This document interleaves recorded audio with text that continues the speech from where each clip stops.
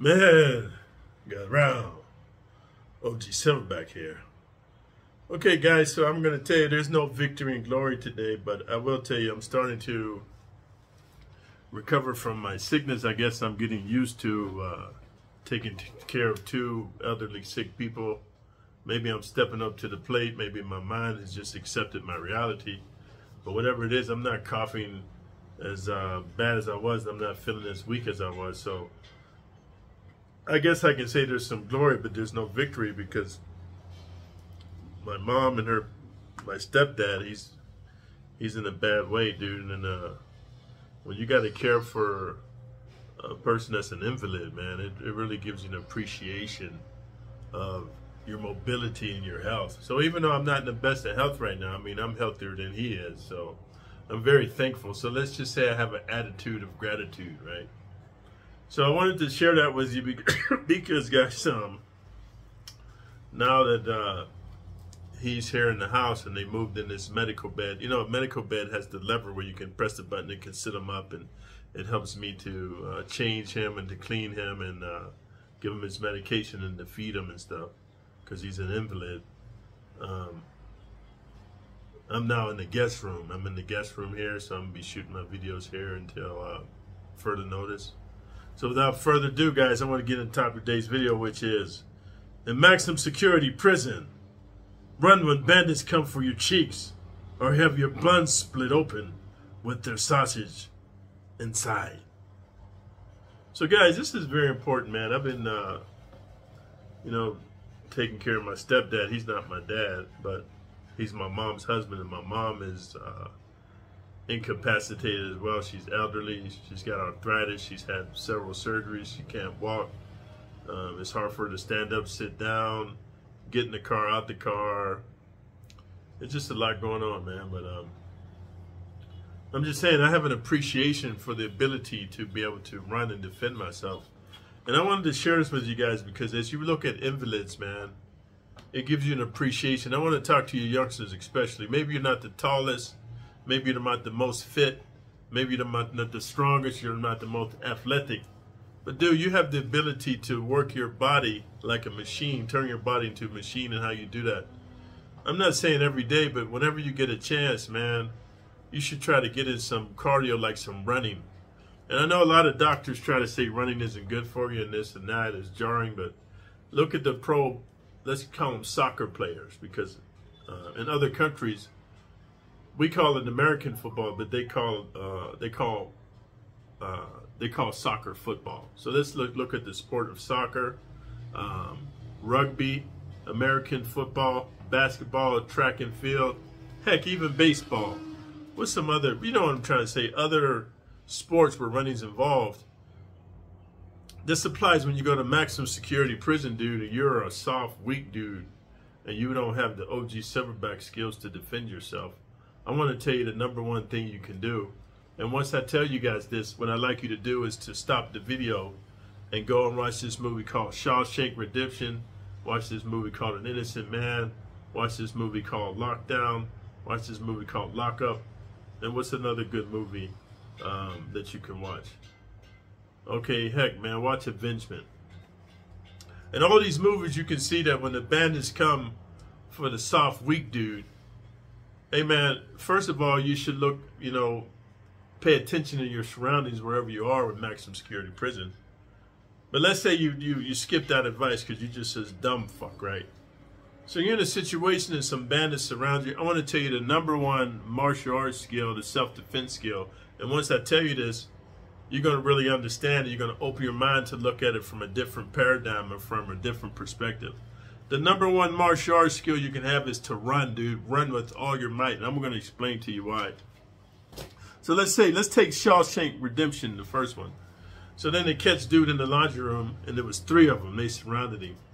Wherever the opening is that you came in and you were a dumbass and you didn't make sure there was somebody behind you, you would scoop the dude all day, and then you turn around, there's a dude blocking entrance, and there's 2 dudes on this side. It's like a triangle. What you want to do is go for the path of least resistance. You want to get your ass out of there. And once I tell you this secret, man, you're going to say, bravo, gee, you a genius, dude. In your old age, you're getting very wise. Hey, man, you want to run full speed, man, like a nose tackle into the dude that's preventing you from getting out. And that's going to do 3 things. Number 1, you put your head down, dude. You shrunk your shoulders up, dude, to protect your neck. And you just run full speed into his midsection, dude. What that's going to do, number 1, is knock the air out of him. Number 2 is going to knock him out of your way. And number 3, dude, is going to open up for you to run and start screaming, "Somebody help me! Somebody help me!"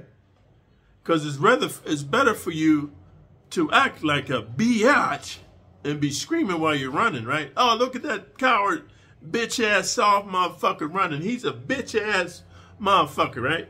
It's better for them to think you that and to show yourself a bitch than them to be going up in you and then you somebody's bottom boy bench warmer. So I wanted to tell you that, man, because that's one example. There's another one, man. There was this movie called South Central. And so there was this one brother, man, he owed some money to the Aryans. And this other brother, they was homies. He stepped in and said, "No, you ain't gonna go up in my homeboy." So the white boys was like, "Oh, we ain't gonna go up in him. We're gonna go up in you." So then they grabbed him, dude, and was take him into this closet. And here's what I want to tell you. It's called stop, drop, and run. So when somebody grabs you, man, you drop your center of gravity, you put your head forward, shrunk your shoulders, and just run, dude. You plow into them. It's like you guys make it too complicated, dude. Everybody doesn't have my proficiency, man, and all the different ways to punch and strike. I practice well, I don't practice now. I was just talking to my girlfriend, Yoni. I haven't worked out, man, I don't know, for about a good 6 weeks, bro, however long I've been here, just because I'm a full-time caregiver. And if you guys don't know what a full-time caregiver is, then God bless you, because when you do it, it's an honorable thing to do, but your life is over, man. So I'm just saying, before I came here to help my mom and take care of her and now her husband, I used to practice, man, blocks and moves and everything, and then practice this, because practice makes perfect, dude. You have this thing called muscle memory and muscle coordination. So let's say you don't have all that. The one thing I'm going to share with you in this video is stop, drop, roll up your shoulders, and run forward like a torpedo. Whatever you run into, dude, is going to be getting out of your way. And then you just start screaming, "Somebody help me! Somebody help me!" So hopefully you guys got the point of the video. I want to keep this video short because I want to give you the information. I don't want to go off topic. I don't want to be ranting and raving like you guys say. I gave you the information. So the closing point. In maximum security prison, run when bandits come for your cheeks, or have your buns split open with their sausage inside you. So if you like the realness and the rawness, and you like the short and video content, man, you know, show me some support. Thumbs up the video, leave a comment, rock with it. Hey, OG, we like the short videos. Thanks for not ranting and raving. Thanks for staying on topics, you know what I'm saying? And then most importantly, man, if you're new to the channel, man, subscribe to the channel, because I see that 25% of you guys are not subscribed to the channel. So all I can say this to you guys, even if you're a troll, man, I give nothing but positivity here on my channel. Yes, maybe I talk about cheek busting, and some of you guys don't understand. Prison, maximum security prison is nothing but cheek busters and liars and perverts. That's all it is. There's no honorable people up in there, dude. None. How do I know? Because once you did 10, 15, 20 years, it's like the humanity seeps out of you, and you just become either a sodomite dude, a pervert, a demonic entity dude, or a savage barbarian, or heck, man, you become like less than human. It's just the way it is. If you don't understand this philosophy, look up this word, man. You are who you associate with. So if all you associate with is murderers, rapists, cannibals, serial killers, dude, muggers and jackers and con men, what does that make you? So, man, go ahead and subscribe to the channel. Hit the notification all bell, because I don't know when I'm going to be able to shoot these videos, because right now the guys are here working on the garage door, and there's a nurse here to administer the medication. It comes once a week, so I got a breather. So I wanted to shoot this video. So until next time, OG Silverback out.